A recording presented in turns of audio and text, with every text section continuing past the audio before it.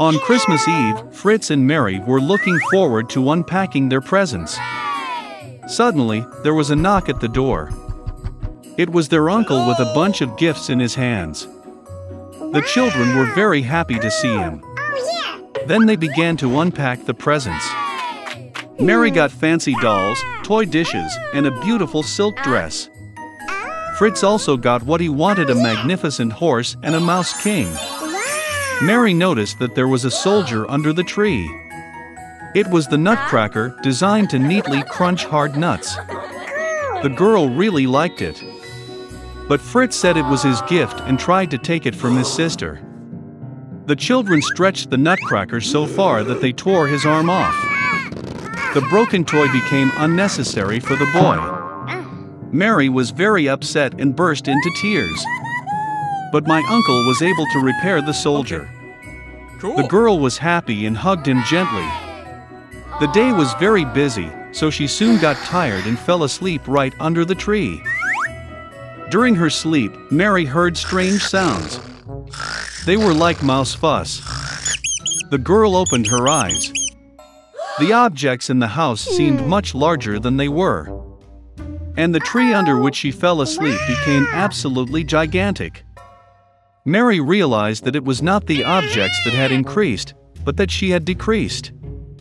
Suddenly, the Mouse King with his army appeared before the eyes of the astonished girl. Mary was very frightened and wanted to run away. But the giant mice stopped her. And then a miracle happened. The Nutcracker jumped to his feet and grabbed the girl. They instantly climbed the tree to the bookshelf, and along it got to Fritz's toys. There was a whole collection of tin soldiers. The Nutcracker called for help. The soldiers immediately jumped to their feet and ran after him. The Nutcracker took command of the army, and the soldiers began to fight the army of the Mouse King. The battle between toys and mice was fierce. But unfortunately, there were too many mice, and the Nutcracker army began to suffer defeat. Mary saw this and ran out of her hiding place. She threw her shoe at the Mouse King and hit him right in the head, and he fell to the floor unconscious. The rest of the mice realized that the battle was lost and ran away in all directions. Mary ran to the Nutcracker, but he lay unconscious, as he was badly wounded by the Mouse King. The girl thought that he was dead, and began to cry bitterly. And suddenly, a beautiful fairy appeared behind Mary. She decided to help the girl. With a wave of her wand, she revived the Nutcracker. With a second wave of her wand, the fairy turned the soldier into a handsome prince.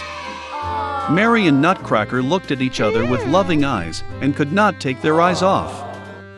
With a wave of her wand for the third time, the fairy took the couple in love to the kingdom of sweets.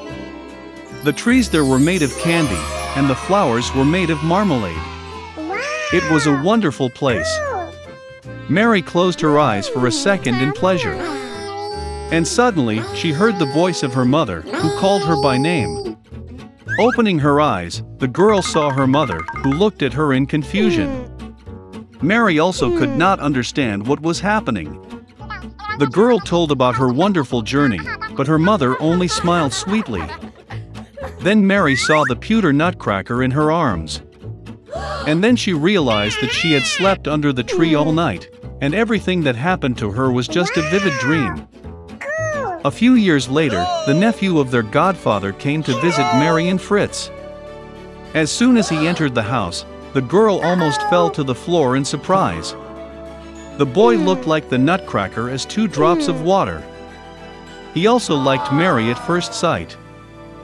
After some time, they got married, and lived no worse than in the magic kingdom of sweets. A little mouse lived in one forest. He was very cowardly, and he was afraid even of the noise of the wind. All the animals in the forest laughed at him. And then, one day, the little mouse gathered all his will into a fist, and went to the king of the jungle. The lion had just finished his dinner, and was dozing quietly in the shade, snoring loudly.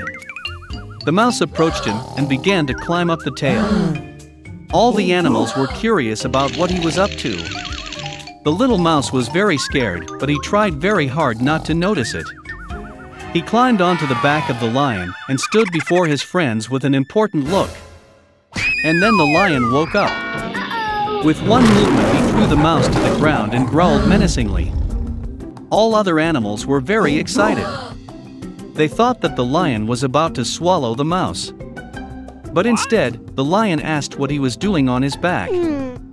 Gathering all his will into a fist, the mouse asked the king of the jungle to take him under his wing, so that he would not be afraid of anyone or anything else. Because he was the most cowardly animal in the forest. And in return he offered his help. The lion listened silently to the mouse.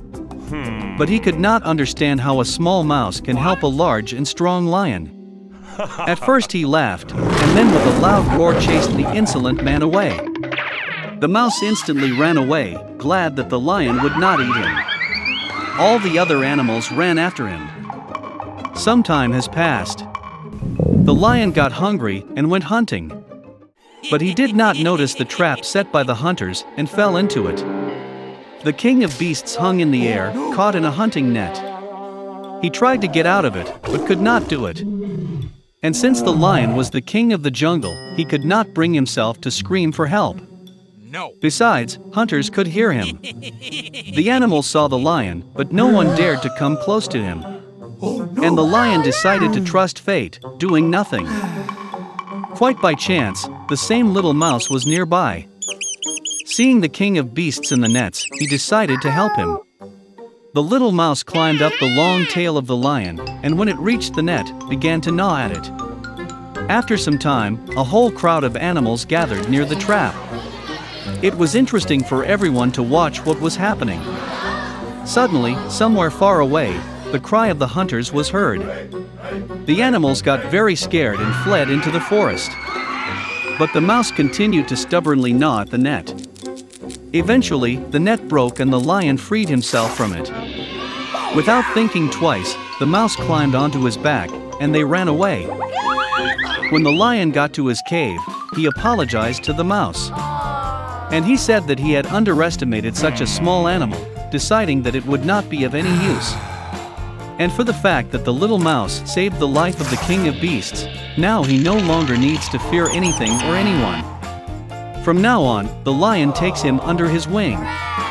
All the animals, watching what was happening, laughed and applauded the brave mouse. Since then, the lion and the mouse have become best friends, and peace has reigned in the forest forever.